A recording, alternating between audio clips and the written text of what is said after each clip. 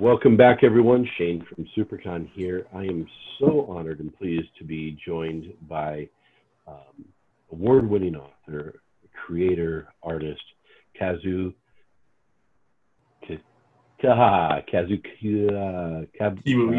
sorry.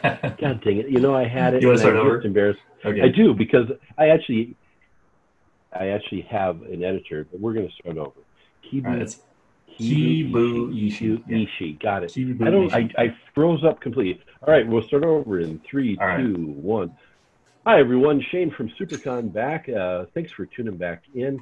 I am so pleased and honored to be joined by award-winning author, artist, creator, Kazu Kibuishi. And thank you for joining us from Seattle area, from Washington area. Glad you're safe, and welcome to SiouxperConline. Hey, thanks. Yeah, glad to be here. It's good. Yeah, and I'm safe. I'm not in the middle of the fire, so I'm good. We are getting some smoke, but so is everyone. I think the thing about being up in this area is that we're not used to having air conditioning when people don't need it, because we're by the water and stuff, and so people are stuck in their homes with fans with filters on them and stuff. So it's gotten crazy at Home Depot. I was just there and I saw everybody walking out with the filters. Sure, I'm sure, absolutely. I have to say that I came to your work through my 12-year-old son. He was 10 years old, and I have been a comic book collector and a devourer of sequential art since I was 8. My father fed me comic books and to inspire my reading. And so I've done the same with Derek, and I would share books that I thought were appropriate with him. And he brought me Amulet and said, "Dad, you need to read this." So that's how I was introduced to you, and I'm so glad he did, because what a beautiful world you've created, Kazu. Can you share with us the inspiration and the creative process that went into creating this beautiful world of Amulet? Yeah, it's if I had to, of course, with most artists and writers, you have like a huge mix of influences and things like that come into the work. But if I had to clearly delineate what was it that really started my journey on to making Amulet, I think I would go back to reading Nausicaa of the Valley of the Wind by Hayao Miyazaki. So I hadn't read a book like that before. I had so for so long I was drawing comics in middle school and high school at a pretty high level, and people were already offering me jobs right out of high school. Whether it was working at Image Comics or just various independent publishers. I was getting work offer for the stuff that I was doing back then. However, I didn't read anything that was coming out that felt like the kind of books that I wanted to make. I didn't know if they even existed, because I really wanted to make something literary that was drawn. I loved comics in general. I do love superhero comics. I was a big fan of them when I was drawing them in high school. But a lot of it, there was a vision that I had for a longer form, all ages adventure story, and I didn't see much of that until I saw Bone by Jeff Smith, and that grabbed me, and I immediately thought, man, I really want to do something like what this artist is doing. And then I found Nausicaa, the Valley of the Wind, while I was in college, and I read those in one sitting, and at the end of it, I think it was just one long day. It was like in the movie Never Ending Story, and when Bastian's reading the books, and that's what it's like for me reading that. And I was in a party town because I was in UC Santa Barbara, so everybody's partying all the time. I wasn't. I was working all the time, most of the time. And I was reading. I got to the end of Nausicaa towards sunset, and I remember being in tears. And and my friend asked me what's wrong, and I just said I was in tears, because I was like, it's not even sad. The story to me, it wasn't sad necessarily. I just think I read what I want to do with my life, something like this.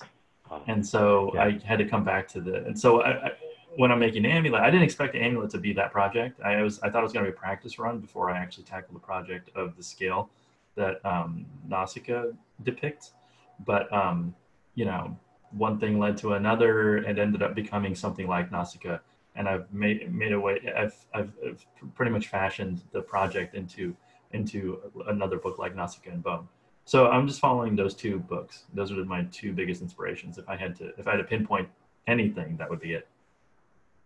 Every creator I've spoken to has that book or that moment or that song, whatever it may be, that is their aha moment. And you know, Nausicaa is a transformative work. I mean, it touches so many emotions, you know, and Bone, of course, you know, all ages, the quest story that is, you know, timeless.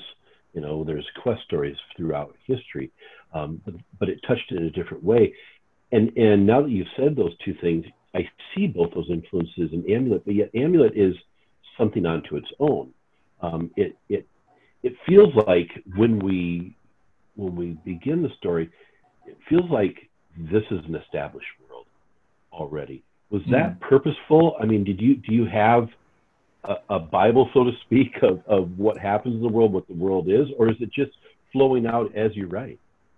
Well, I mean, I'm glad that you feel that way about the story, but I just kind of rolled into it. In this, in that way, I was sort of discovering the world with the characters. However, I was trying to write it back in the 90s.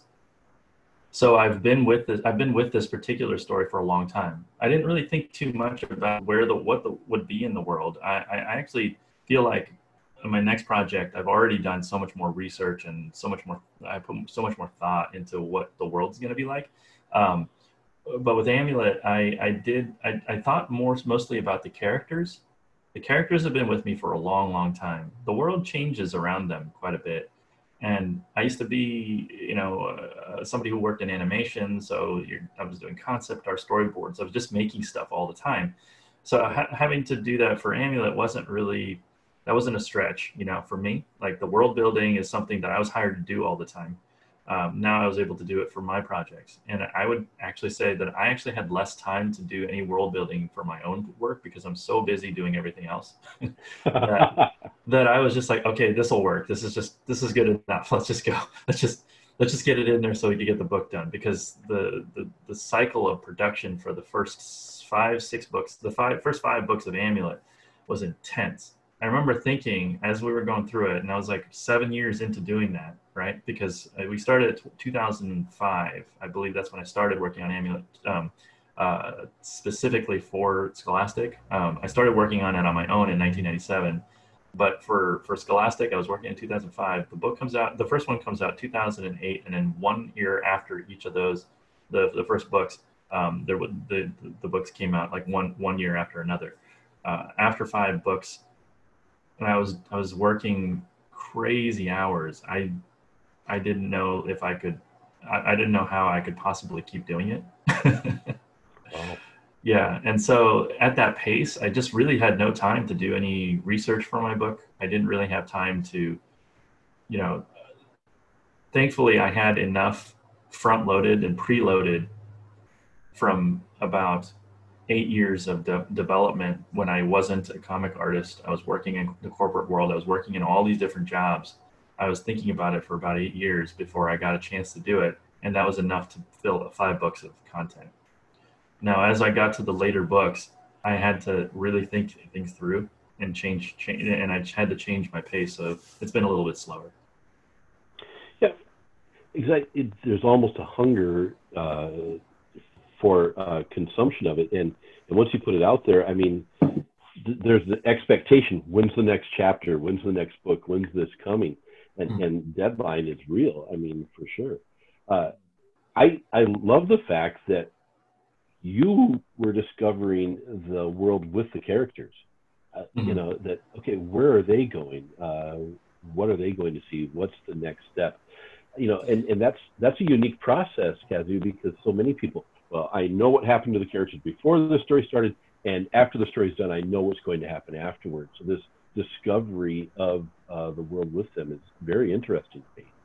Yeah, I actually wanted the feeling of discovery to be a big part of Amulet, and I think that's what brings people back to reading it. Is just you feel that when you read the books. I think that you feel like I'm excited about it, and if that's the case, then you're going to feel that way. So I'm trying to. It's like method acting or something. I try to put myself in a place where I'm, I want to get my headspace in the arena when I'm making the book. And if I'm just following plans, I'm not in the game. I'm just not in the arena with the characters, with all the chaos of making the book. I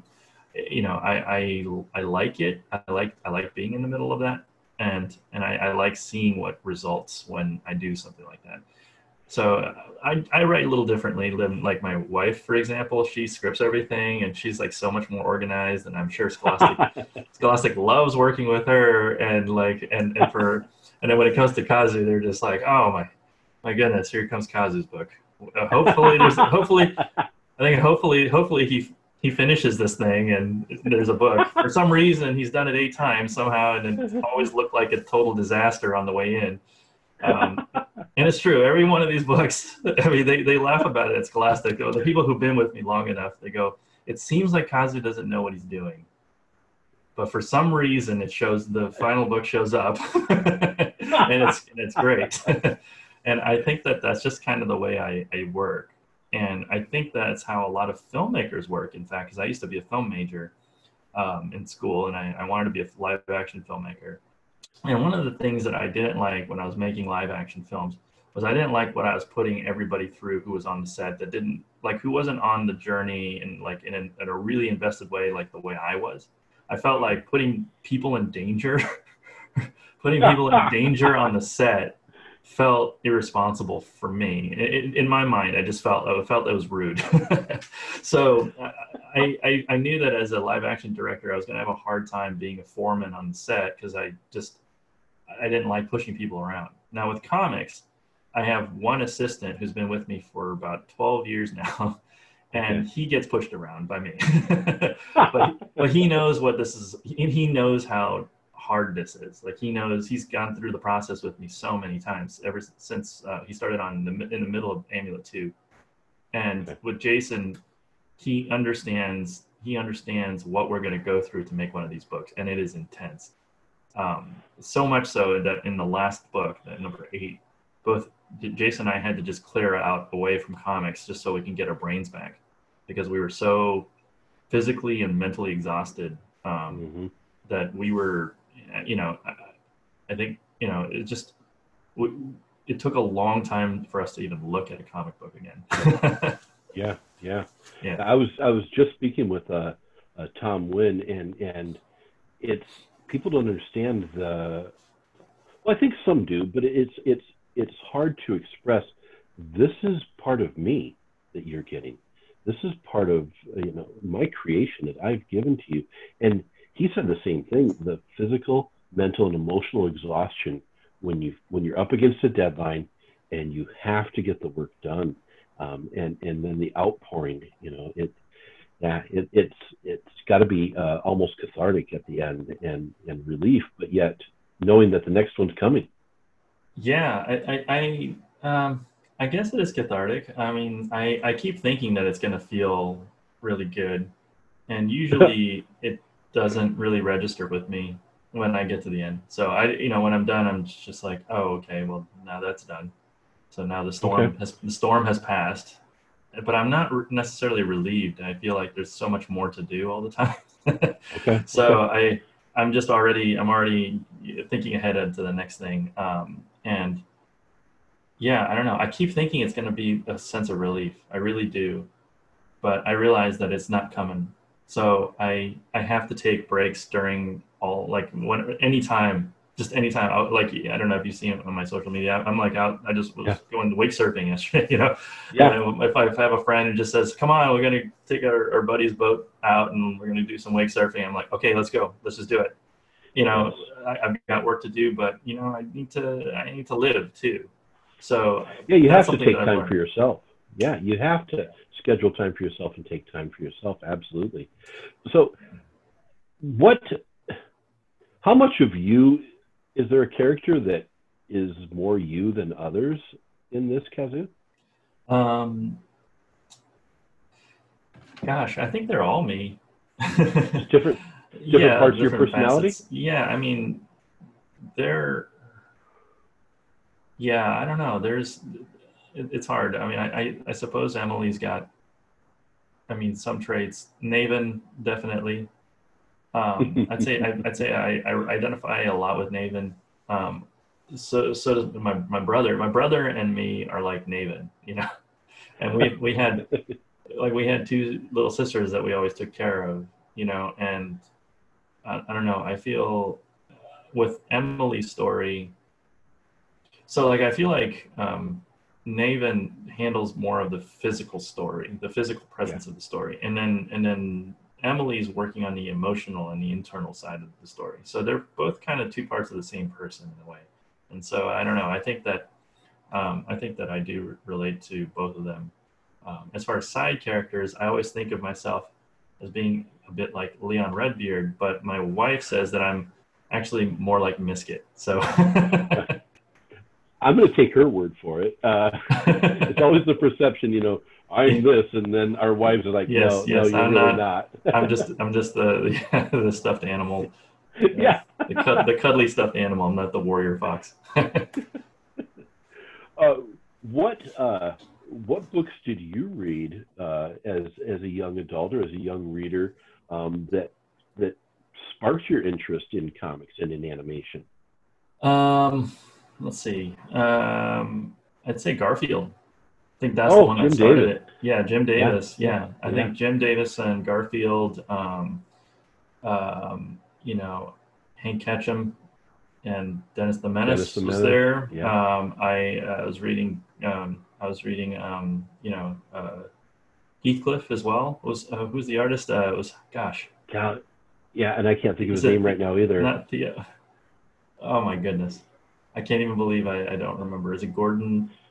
Oh my goodness. Yeah, I got caught on video not knowing that. That's okay. That is bad. Yeah. Okay. Well, I was reading, you know, because I would always go to the book fairs to find Garfield, and then I'll pick up Heathcliff if I couldn't get Garfield, because oftentimes Garfield was the first one that sold out, and then I you know buy Bill Keene's Family Circus, and then Marmaduke, and anything that had cartoons in it. So I used to read cartoons all the time. Mad Magazine was huge for me. So Mort Drucker. George Gately. George Gately, that is right. Yeah. Yes. I had to look up too because it was killing me as well. So I had to pull up my other screen here and look quickly. George Gately's, lots of animated strip work was influential on you. Yeah, Bill Pete's children's books. The Caboose Who Got Loose, that was my favorite. I always really liked Bill Pete's drawing skill. Like, he had such a good sense of perspective in cartoons. That was something that was new to me at the time, was seeing cartoons drawn in like a really realistic way. Like, it wasn't, they weren't realistic, but they looked like they could exist. And and so Bill Pete was so good at it, and partly because of his animation background, he could do turnarounds of everything inside of his books. I thought the stylistic realism was the best, but I thought the art was fantastic, and I tried to emulate Bill Pete's style. So I think Bill Pete's work, Mort Drucker, and Jim Davis, I think those three artists were the ones that really started it for me. Jim Davis, that's interesting. Those early Garfield strips were dark. They were there was some cynicism in those early strips that later on, as the character became more popular, there was much more physical humor, but those early ones were a little bit dark, which I found interesting. Yeah, I think all comedy is dark. Sure. I think there's a darkness to it. I mean, when I read Calvin and Hobbes too, I think it's very bittersweet and sad and dark. I feel bad for Calvin. in a lot of ways. I feel like he's very alone. Yeah. And so, and I read his as a dad now. As a dad, I read the comics differently than I did as a kid. When I read it as a kid, it was like celebration of childhood or something. And now, as I read it as an adult, I'm like, where are the parents? Like, come on, like, why are they so mad at Calvin? He's wonderful. I mean, you know, just like appreciate this guy, you know, and he's now alone. He has to imagine his friends. And so I think it's really sad. And like Far Side, I mean, I feel like Gary Larson's Far Side was so good. I mean, you look back at that, it's like such a dark side of humanity. Yeah, very much so dark. Yeah. So I think comedy and darkness go hand in hand. That's why I don't want to do comedy. Well. I don't do comedy. I pepper it in there, but I honestly have to do something like sweet and sincere, because it's just comedy's rough on the soul. I'm a huge fan of Charles Schulz. Oh yes. Charlie Brown is my avatar, you know, hope and always getting up the next day. And what's the greatest comic strip? There is a sadness to those as well. Oh, yeah. Are you kidding? Yeah, of course. Yeah. Peanuts is like, the melancholy of Peanuts is like, I don't know, it's legendary, isn't it? Yeah, it is. It really is. Yeah. But yet tinged with hope, right? At the end of the day, Charlie Brown always gets back up. He always is on the mound opening day. He always tries to kick the football again, you know. So there's this melancholy tinged with hope. So,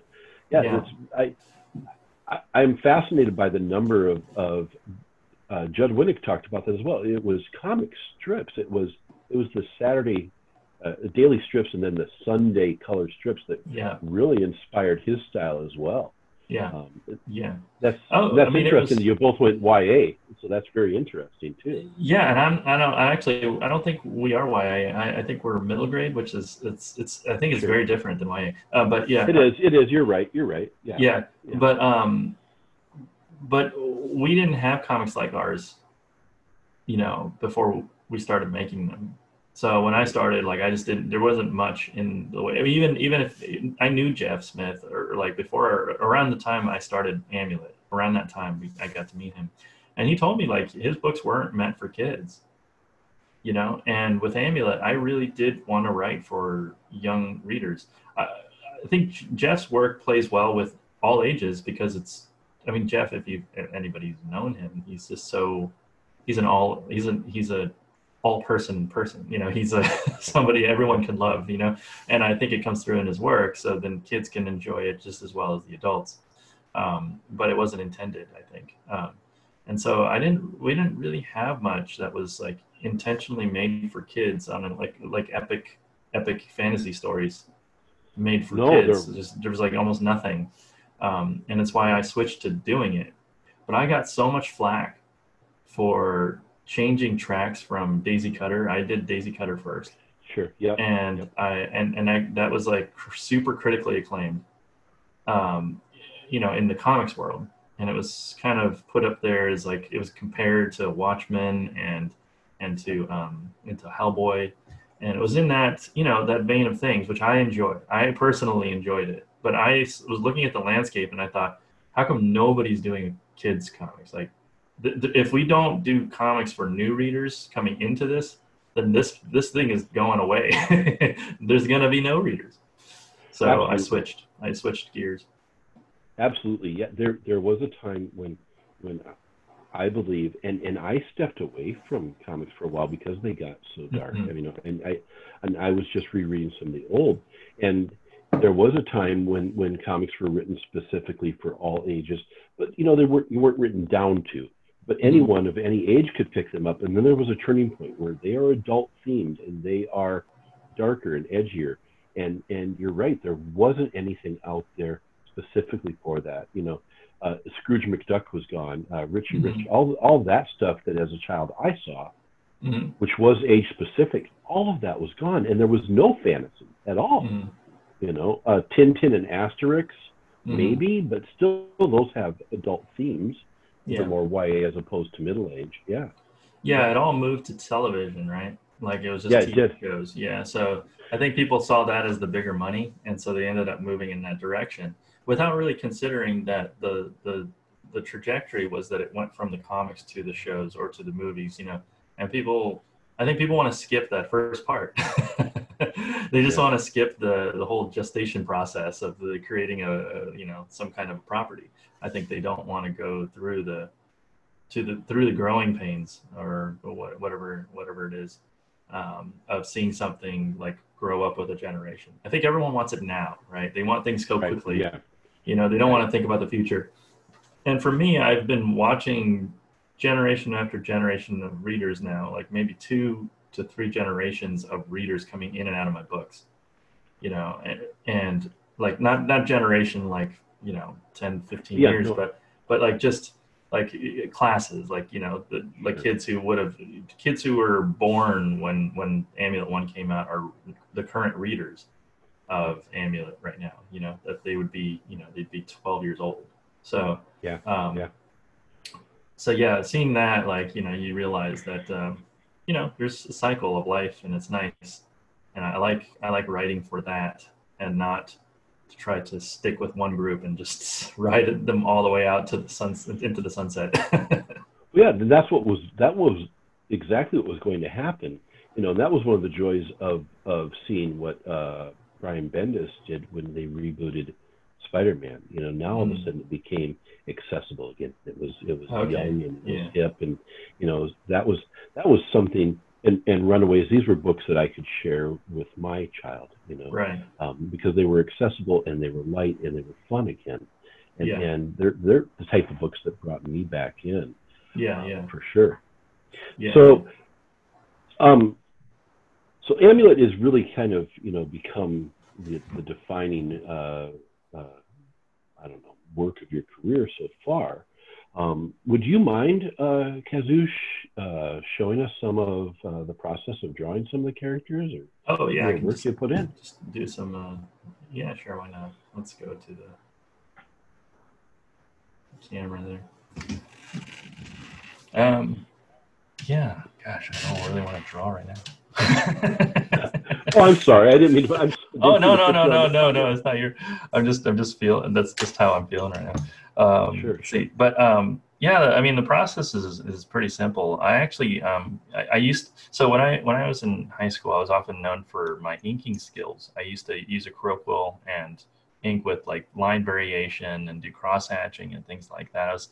I don't know if I was practicing to be an inker, but that was the first job that was offered to me, was to be a background inker. And I carried that through college, and I did it on copper comics and things like that after college. But eventually I realized that it was just too slow to use ink, like a nib and ink. And, you know, unless you're using a brush, the brush is fast enough, but you got to wait for the ink to dry. I found that that I can get what I want with just pencils. So I don't use ink anymore. I just use a blue pencil and a graphite pencil, and that's pretty much it. So I do all my books with these. Sharpies I use for presentations and also for signing books. But yeah, I can show you what it looks like when I do a drawing. You know, I'll begin with a blue pencil. Usually it's a sketch of the character. You know, get the position and you know, the details, just kind of rough everything in.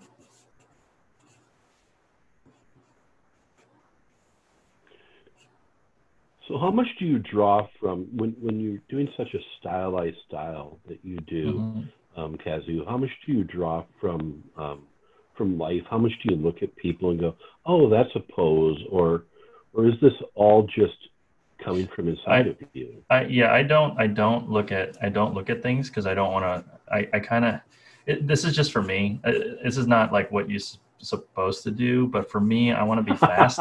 I want to be fast at drawing, so I don't want to rely on references for anything. Okay. So so I try to build everything like I'm building with Legos or something. So I think of everything, even the characters, as if I kind of built them up with Legos. And if I can do that, then I don't need anything to start, start drawing or make a scene. Like let's see, what can I put in the back here?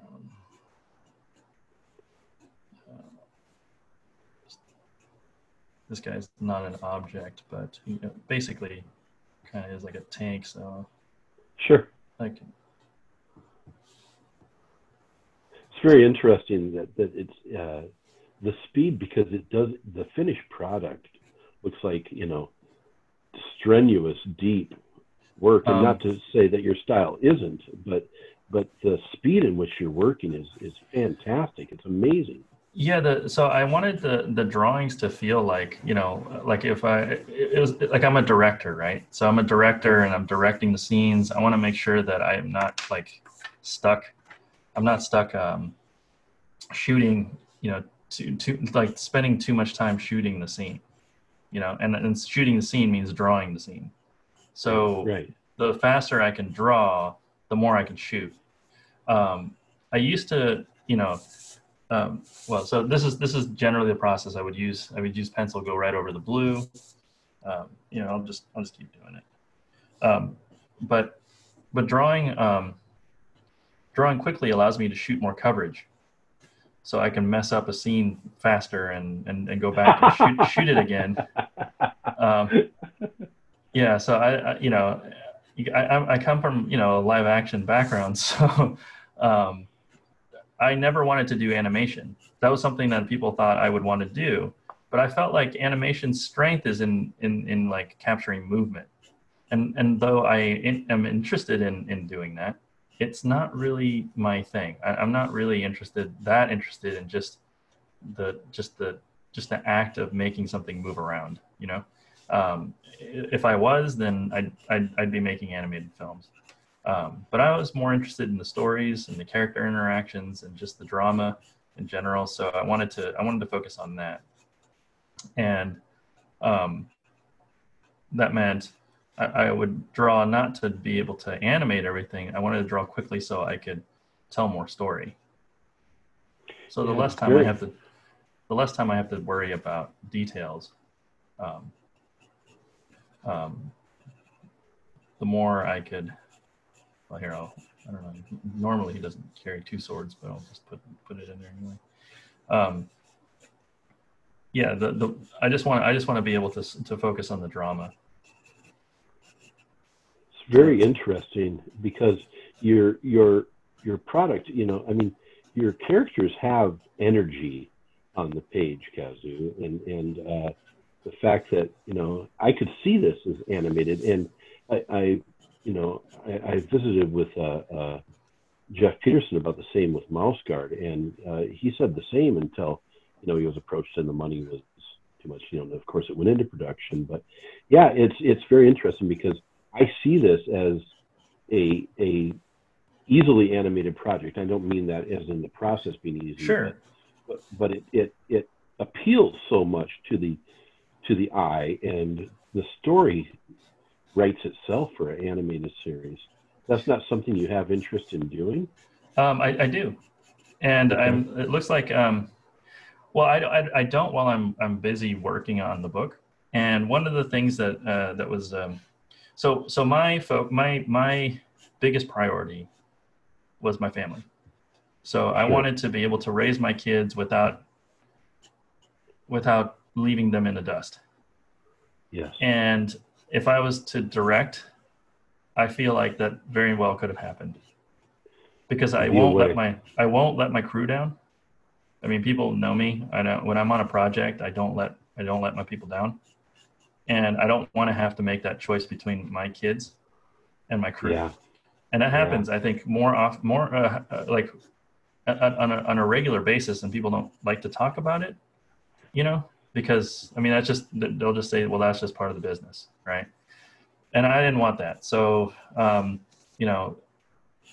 even if comics meant I make less money, I just thought, well, at least I'm going to have time with my kids, and I didn't even have kids. I was raised with, by a mom who was there for us all the time. I know the value of that. It's a big, big deal. So I wanted to make sure that I had something like that. When I watched Totoro by Miyazaki, I was so inspired. And I think I was more inspired by the vision of the dad living in the woods with his kids than I was by the actual creative act of making the movie. Wow. Like, I was so into the story. That's what really, I think, really got me. And so, yeah, but now my kids, they can do a lot on their own now. You know, they're a lot older. They thank me for all the years that I've done this, and that feels good. And and now I just feel like there's an opportunity as I come to the end of this series. Like, I have a chance to remap my schedule now, and I will have more time for projects actually in a couple of years, because my kids will be, I mean, my older one will be by then in the middle of middle school, and the younger one will be entering middle school about that time too. So yeah, I mean, you know what it's like a little bit, like, kids, like, as they get older, yeah, they just don't need you as much, and then they just become part of the family. And so that's where I'm coming to, and now I'm realizing that I might be able to entertain the idea of going back into making a film. And if I do that, I mean, I could do that with Amulet, I guess. Yeah, Amulet would be, I mean, and what a great time, because, with the advent of Netflix and Prime and Hulu, and so many different platforms, they're looking for content, and some of the content is really good. Derek and I have fallen in love with Del Toro's series on Netflix, and I think that there's some really good stuff out there. And like I say, when I read Amulet, I see it on the screen, and a lot of that has to do with the action, the power of the characters that you've created, Kazu.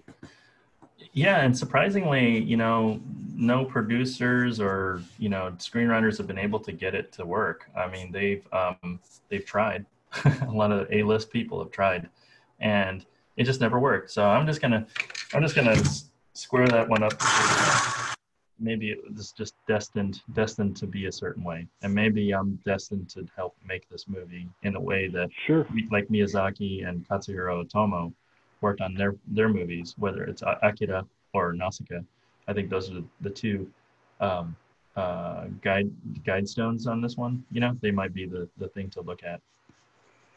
Sure, so, sure, absolutely. So maybe, I don't know. I'm not going to officially announce that I'm working on a movie. Well, no, yeah, no, yeah. I get it entirely.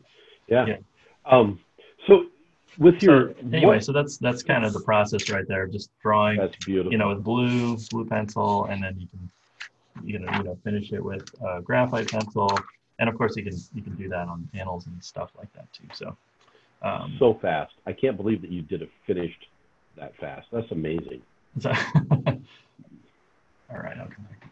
All right, so thank you for sharing that. Yeah, Kazu. no problem. Thank you for. Yeah, so the drawing actually doesn't take me that much time.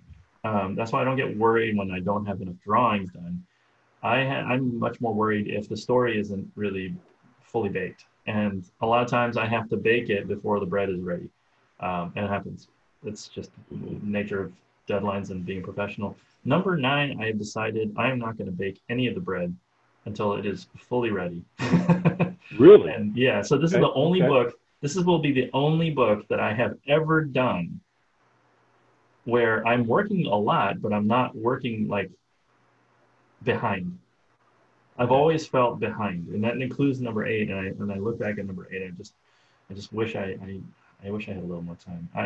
I just but it was crazy. Like, it was so crazy. I put myself in the hospital because I worked so hard, and I don't want to do that to my family again. I don't want to do that to Scholastic again. I don't want anybody to have to worry about me.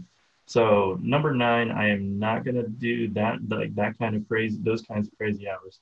But I am putting in more time to think about everything, and it's going to be done when it's done, and that's about it. And I told everybody, like, I'm not even going to think about scheduling. I don't care what anybody says. I'm just going to only do it the way I think it should be done. And this will be the first graphic novel that I've done in this way. And I think it's going to feel more dense in the way that something like I don't want to make this, I don't really want to make this comparison, but I think that the one that comes up in my mind is Watchmen. When I read Watchmen, it's dense in not like in information, but in thought. Like when I read it, there's a lot, like it's like Alan Moore was thinking about this book for a long time, and then just put it out there, you know. Yes. And so I haven't had any time to do that with any of the AMULET books up to this point, where I just feel like I've been just racing to keep up with the scheduling. And so number 9 is the first time I'm doing that, and we'll see. Maybe people will hate it. So I mean, you know, maybe they just won't like me spending too much time thinking. It's possible, but it should feel bigger than the other books, even though it's the same size. Sure. But the density, I like the way you described that, the density of the story, the density of the storytelling, what happens in the process as you grow to it, because this is yours. I mean, it's not like you're playing in somebody else's sandbox. This has to, you know, this is your house. You know, you have to decorate it the way that you feel it needs to be decorated. And then we're privileged enough to be invited into your home and see that decoration. And I love that. Yeah, I guess so. I mean, it's I do like sharing the house. Yeah, I get it. For everybody. Yeah. No, but it's you know, I don't get too precious about the story. So if I get precious about anything, I get precious about you know, doing what I feel is best for the readers. Sure. That's like, I feel like if I do right by them, when I'm at the end of my life, I can close my eyes and feel like I did okay. That's kind of where I want to be, where I'd be like, they'll know I'm a good dude because I did that. Sure. and that I can live with that, you know, or I can go to sleep with that. And so this last book's been really challenging because I have to do so much in so little space. And, you know, I know that it can be done, but it just requires more time than I've ever spent on anything. And it'll show, I think, when they read the book, they'll be like, how did he do that? I'm hoping that this will be the case. They'll be like, how did he do that? How did a book this size feel this big? How did that happen? Because I think it can happen. I've seen it done. I've seen it done by Jack Kirby. I've seen it done, you know, in Watchmen. You've seen it in comics, but it happens so rarely. It's a very rare event. But I believe that if you put the energy and time and thought and preloaded thinking and preparation, I think it could be just, you know, like it could be a design thing. You could do it. I think so. Yeah. That's the hypothesis. We'll see how it goes. Yeah. Let me tell you, number 8 that you said, I wish I could put more time in number 8. Let me share something with Kazu. I live in a small suburb of Sioux Falls. It's 3,500 people roughly, and in my son's class there are 3 classes of 22 to 25 kids. Let's say he has 75 classmates. When 8 came out and I picked up Derek from school, I bet 30 kids had number 8 in their hands as that they had bought from the Scholastic book, you know, so the Scholastic bookmark comes around and they can order, right? Yeah. So they all come home and they're like, what do you want to order? What do you want to get? And that day of order, when 8 hit their grubby little fingers, it wasn't in their backpack. It was in their hands as they came out of Del Rapids Middle School. They were ready for that book. Yeah. And when you talk about, you know, the connection and at the end of your life, and let me tell you what, in this little town in southeastern South Dakota, you've made an impact. These kids treasure your books. Awesome. Yeah. Derek was mad because I had pre-ordered Derek's, so he got it after the other kids did. So he was really mad at me. So everybody else got their number 8. Where's mine? Oh no! Yeah. Yeah. Because I didn't realize it was going to be offered that way. So it was. Yeah. You got to figure out where it's going to come out first. Yeah. So, what role do you think that libraries, because that's where in the previous time I worked at, I assisted at the library in ordering graphic novels, and young adult and middle reader and even young reader, and trying to get sequential art into that. Do you think that libraries have helped a lot with the popularity of the Amulet? I personally feel that they do. I mean, I think they're front and center on a lot of them. Yeah, definitely. I mean, I don't know that it would be so successful without the libraries. I think a lot of my readers don't have a lot of extra income to purchase books for themselves too. You know, I think a lot of my readers can't afford them. So the library would be the only way they can actually get something like this. And so and it creates like this communal, you know, sharing of the book where, you know, just like what's great about graphic novels in libraries is they can circulate so much faster than regular books, you know, because people can read them, they can read them faster so it can be handed to the next person. So within the same time frame of like a Lord of the Rings copy going from place to place, from one reader to the next, like a graphic novel may have circulated 10 times. Yeah. Absolutely. Yeah. One of our charities for SiouxperCon is Reach Literacy, and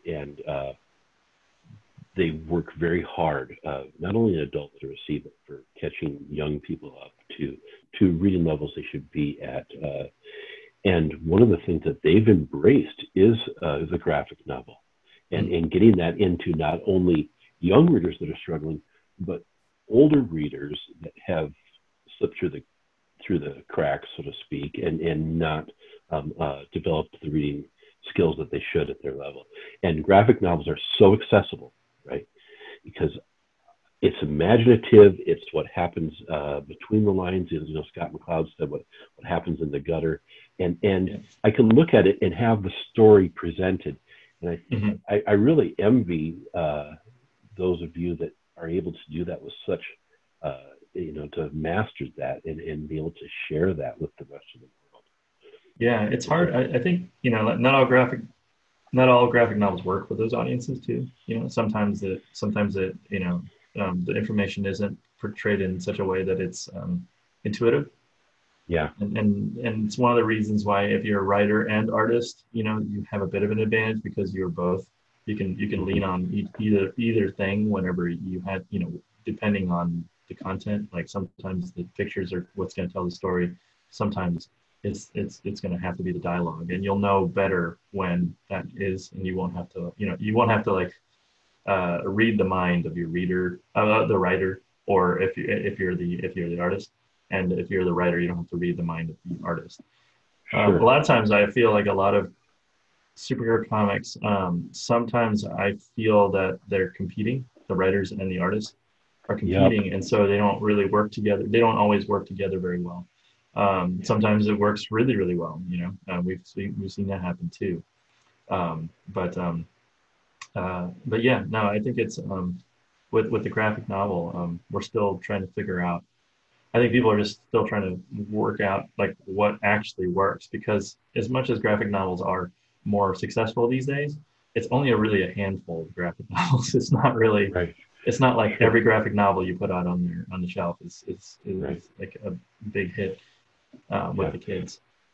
Yep. Yeah, for sure. And I appreciate you what you were saying about the writer-artist combination, because personally I found myself drawn to, you know, Los Bros Hernandez, Jeff Lemire, Terry Moore, and you're right. This is their image. This is like with yours. This is your image, and when relying on one strength or the other, as you said, because there will be pages like in Terry Moore's writing where it's just a static character and text, and then the next page will be very much animated and very much going. You know, so.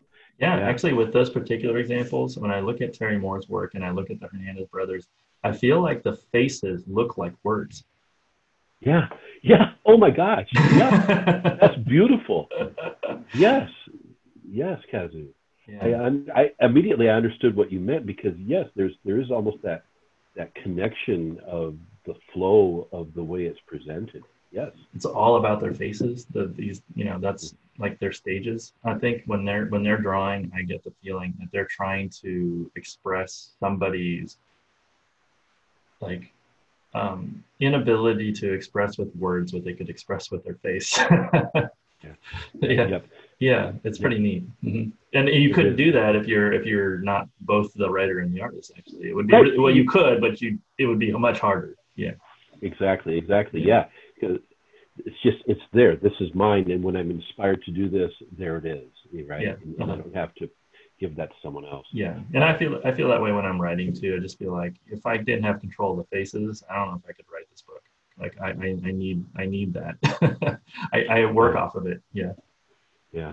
So I have one question from my son Derek, Okay.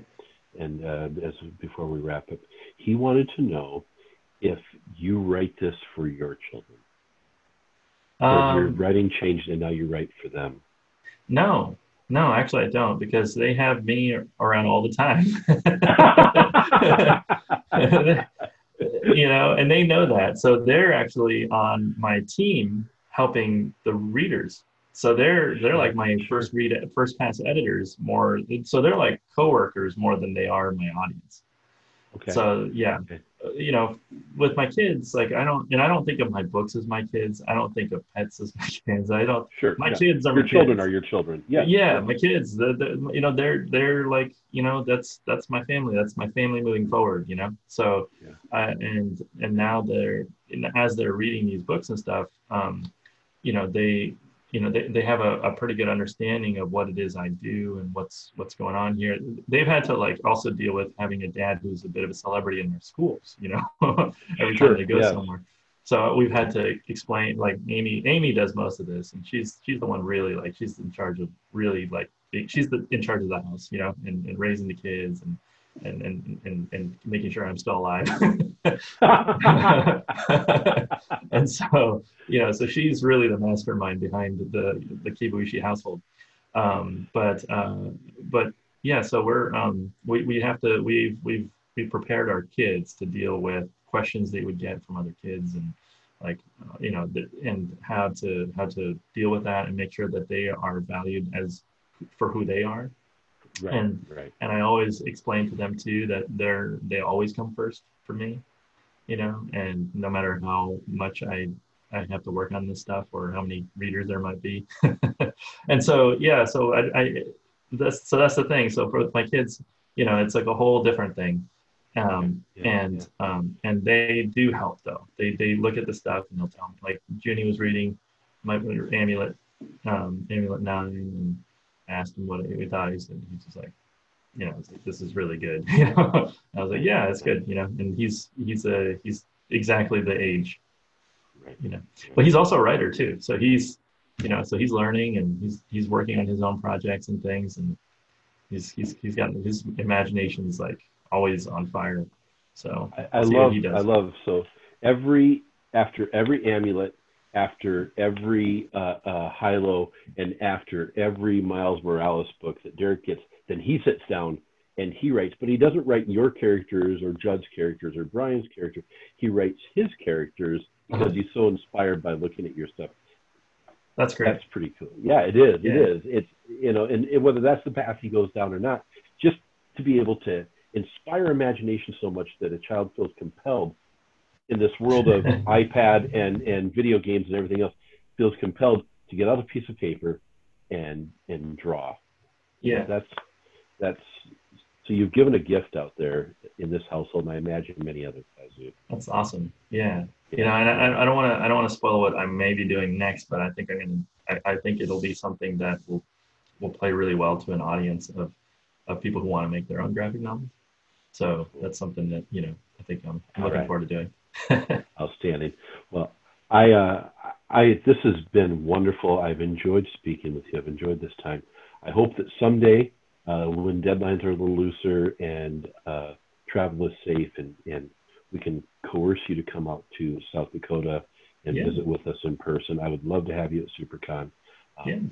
Yeah. But I do appreciate this time, Kazu.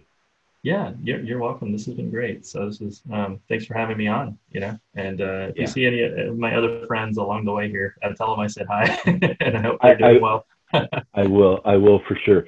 And from a personal note, when Phil Hester put out the call for sketches for my son that he could take with him to his chemo, from a personal note, you were one of the first ones to respond, Kazu. And from one father to another, I can't repay that, but thank you. Oh no, you're welcome. You. Yeah. I'm glad I'm a part of this. So this is great. Yeah. You are the front page, but second because Phil's beat you. So every chemo he would take those books along, and when he opened, there was Batman fighting Hawkman, and there was the Amulet cast, the first two pictures he saw. So that's thank great. you for that. You're welcome. Yeah.